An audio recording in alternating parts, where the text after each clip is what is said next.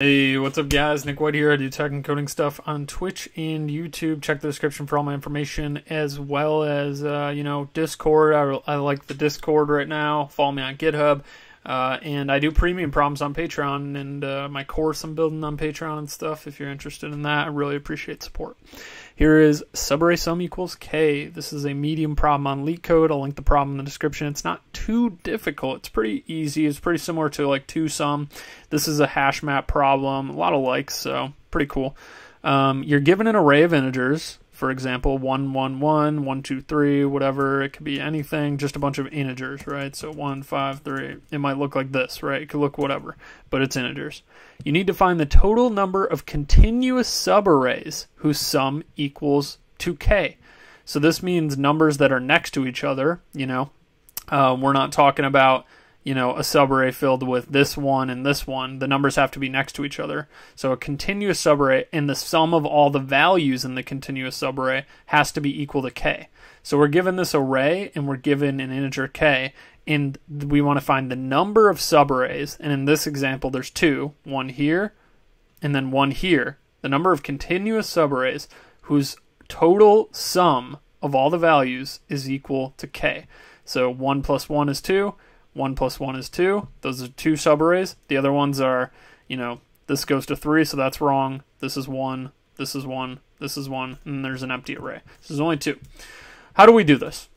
Well, there's some slow versions of this. You could generate all subarrays of a list and then go through and see if they all, if any of them add up, their total sum is k, but that's pretty time consuming. So what we're going to do is we're going to use a hash map. And the idea behind this is you're going to keep a hash map. You're going to keep a cumulative sum. So we're going to have a sum starting at 0, and it's just going to add all the values of the array as we loop through. So let's just write that out. So we'll have a sum 0, and we'll be looping through the numbers. Sum plus equal nums of I, as well as we're also going to need our result. So this is the number of subarrays that add up to k. So you could call it whatever you want, subarray count or whatever you want to call it. But this is what we're going to be returning. Okay, so we're looping through the array of numbers. We're adding them onto an ongoing sum. Now, what do we do with this? What do we do with this ongoing sum? Well, think about this. The distance between 2 points, if you're at a current sum and you have seen a sum and two different points in an array, if you subtract them, the total sums from those different points in the array at different indices, and it adds up to k, then the array between those points is size k. That's the whole thesis here. Is, you just keep an ongoing sum, you put them in a hash map with the respective times you've seen them at current indices, and you just check. You check back in your hash map and you say, have we seen our sum minus k before? Because if we have, then we've seen an array of size k since the last time we added that into the hash map. So that's the whole thing right here, and I'll show you an animation at the end. But you just do hash map of integer, where the first integer is the current cumulative sum.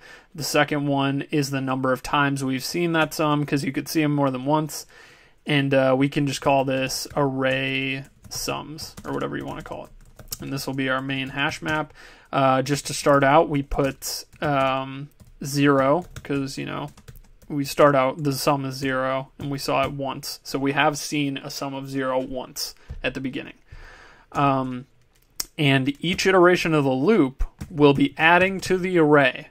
We'll be adding the current sum. Now, these values could be negative, so we could see the same sum twice, right? It could go to 3. This, for example, if this is our input array, and, sorry about that.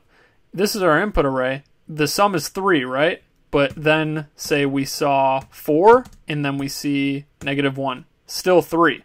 So you could see a sum of 3 in our hash map, once at first, and then we'll see it again. So we have to change our hash map This is the number of times we've seen that sum.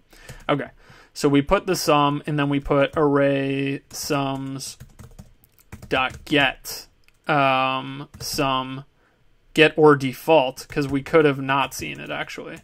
So if it's the first time we see it, it'll default to 0 and we'll add 1 to it. So if it's the first time we'll see it, we'll add 1 in the hash map. We'll add the sum, and we saw it once. If it's not, it'll get the number of times we've already seen it. So maybe we saw it once already and we'll add 1, so we'll have seen it twice now. Or maybe we'll have seen it 3 times or whatever. This is just a cool method for helping us out with that. Now, how does this help us? So, you know, we go through this array, we build our hash map with our sums and the number of times we've seen it. Well, now all we have to do is check, okay, each iteration we should just check, okay, have we seen the sum, the current sum minus k? Because if we have, well then we found, if the current sum is later on in the array and we saw it minus k and we put it in the hash map, that means we saw an array of size k between those 2 points. That's the whole thing. It's really not that hard. I just want to make it as clear as possible. So, you know, maybe we saw 3 a few times, and result plus equals array sums.get sum minus k. This is the whole thing. That's the whole problem, and you could submit that, and I'll show you right here. What's the issue? Yep, extra parenthesis. My bad. Oh my gosh, guys, I'm sorry. What does this say? Method get or default. Sorry, not get of default. Bad typing. Okay, there we go. So it runs. So let me just explain this one more time, though, and I'll show you this example right here. It says right here, sum of I minus sum of j. 2 different points in the array with the sums in the hash map.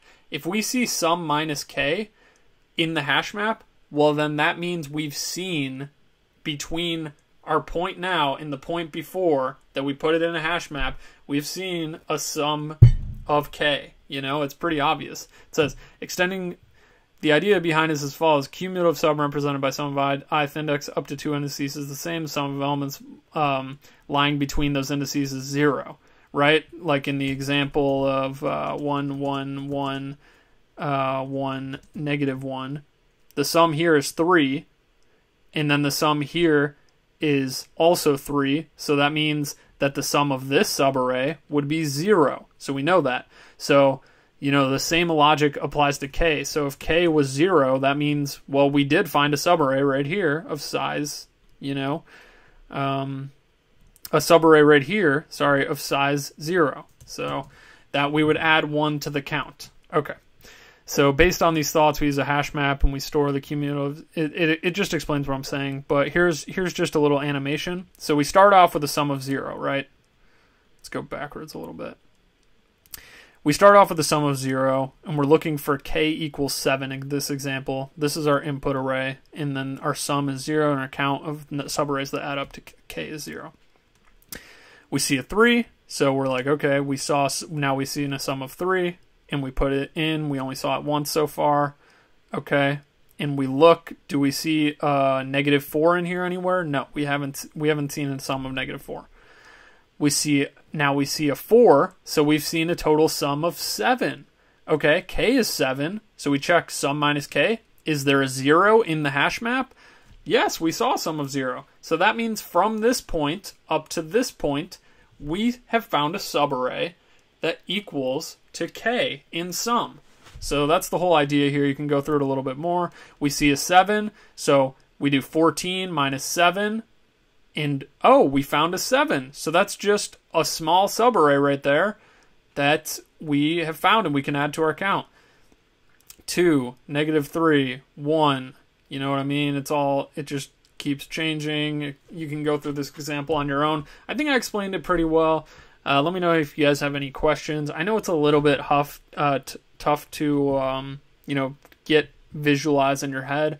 But it's just like a little difference thing. You're putting them in a hash map and you just check the difference. And if you've seen something minus k, well then, there you go. You found something of size k and you can add it on. So thank you guys for watching. Really appreciate everyone that supports the channel. And let me know if you have any questions you want me to do or anything, you know. Give me ideas. I'll probably do them. So, see you guys.